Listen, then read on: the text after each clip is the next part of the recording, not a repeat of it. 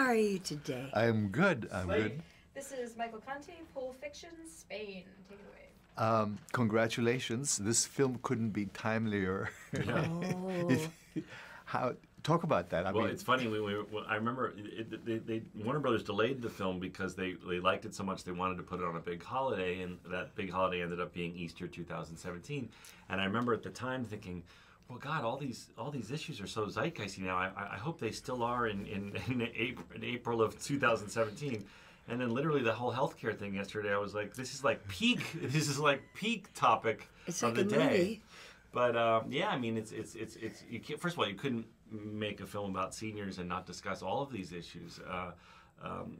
Michael Caine has a line where he says, we'd be better off in prison. We'd have a bed, 3 meals a day, and better health care.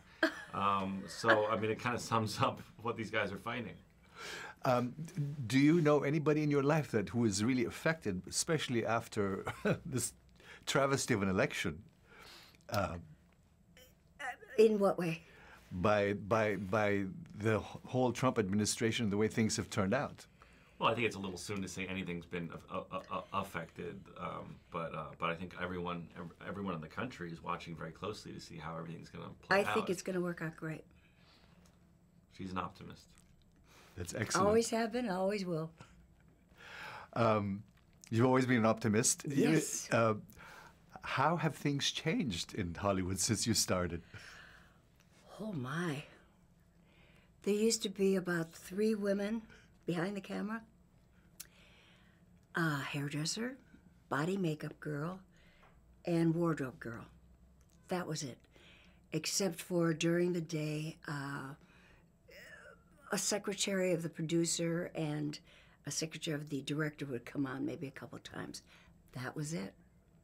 But now, on this film, you look at the crew and, oh my goodness, grip, electricians and carpenters, and I'm thrilled. I'm absolutely thrilled. All right. You've been in movies with John Wayne, with Elvis, and you've sort of outlived them all. How do you feel about that? I have been so blessed working with all these incredibly interesting men. I'm blessed. I don't know how in the heck this happened. I wanted to be a performer, an entertainer since I was 4 years old in Bolshevin, this little village in the province of Jämtland. When Mother and I left to meet Daddy, there were 162 people. Now, 2 years ago, there's 98. And I love to entertain people. I love to perform. I still get the juices. Well, Zach, you were able to get some fantastic, wonderful seasoned actors for your movie. Talk about was it difficult or putting this team together? Well, I have to say, I think it was a testament to Ted Melfi's wonderful script that everyone wanted to do it.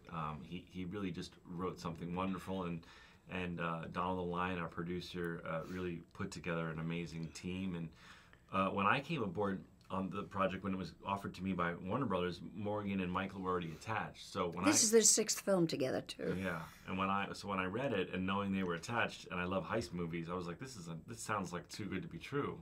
And then we went and got Alan and Anne Margret and completed the team.